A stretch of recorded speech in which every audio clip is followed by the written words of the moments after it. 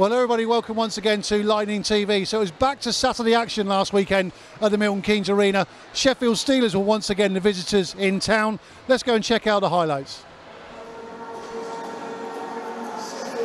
And it'll be Matt Thompson, the official, to drop the puck, get this game underway.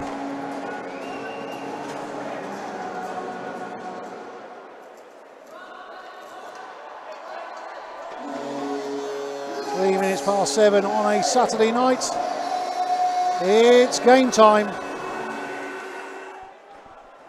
Wallace. He's got Phillips for company. Gives it to Phillips. And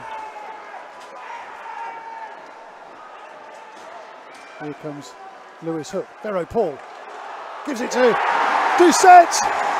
Francis Vero Paul. Passes right hand side. Guillaume Doucette. And Lightning are on the board.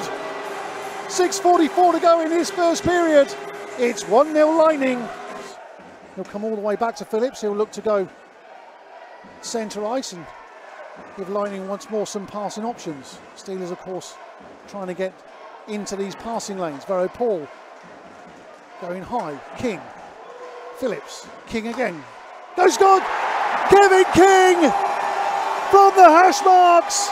Takes the pass from Phillips one time, beats Mustakov's down low. It's 2-0 Lightning. It's a power play goal, of course. Mealy there down the right hand side. Once again comes around the boards and that'll clear the zone. And give Lightning an opportunity to build again and get themselves back in a bit of shape. And great shot, great pass. Liam Kirk. Play come in from the right hand side. Caught Liam Kirk pretty much on his own. He didn't really have a great deal to do there. But a great shot. It's a 2-1 game.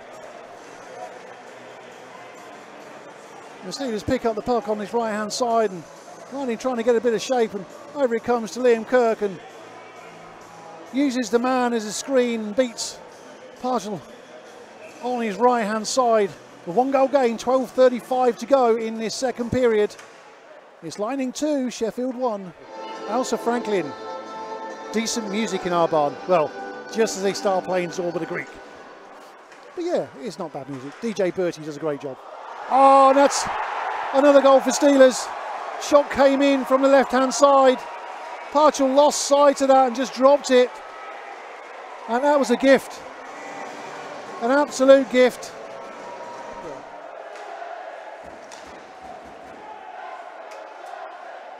Hook. Hook once again. Pompey down on the blue line. Vero Paul waits over on this right hand side. All Sheffield want to do is get into these passing lanes. It comes across to Vero Paul. He'll look to take the shot and it goes wide into the left hand side of Mustakov's goal. Hook again. Shot comes in, that's a goal! Lewis Hook!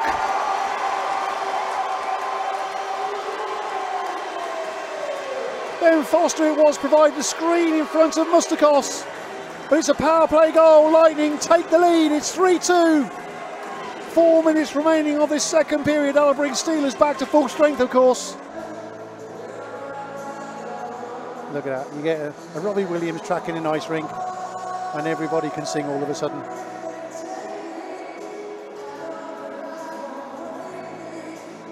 Kirsten Smith, come on Steelers, you can do it, boys. And if you look at the timekeeper's bench, now that is sadness right there. This is Robbie Williams. Christine Smith, I think I've already said that.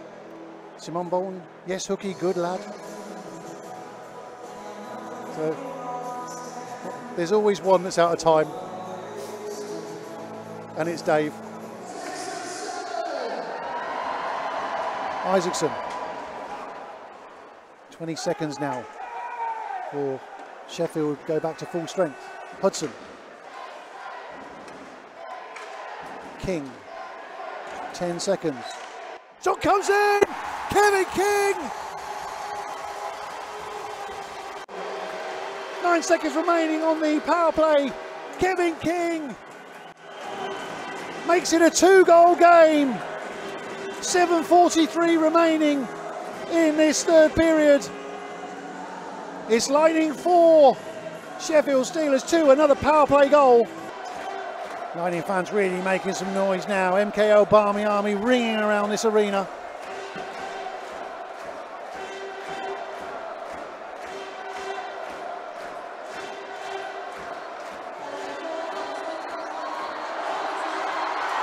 Oh, that's going to be a foot race. That'll be Francis Vero-Paul. He scores the empty net goal.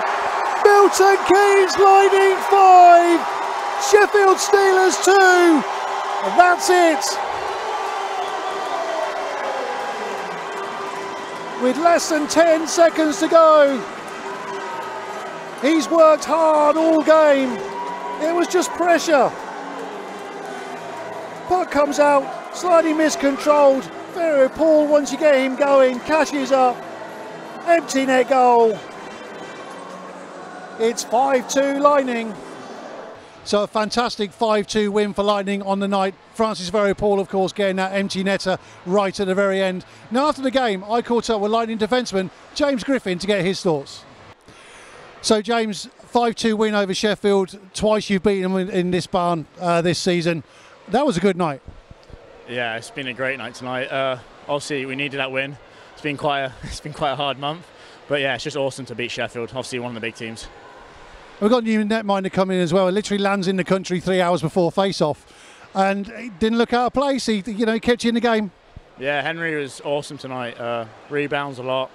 Obviously, the second one, I guess he wants back, but no, he played really well tonight. I thought really well. It's a big help to have a good goal at the back. Well, Meeks obviously.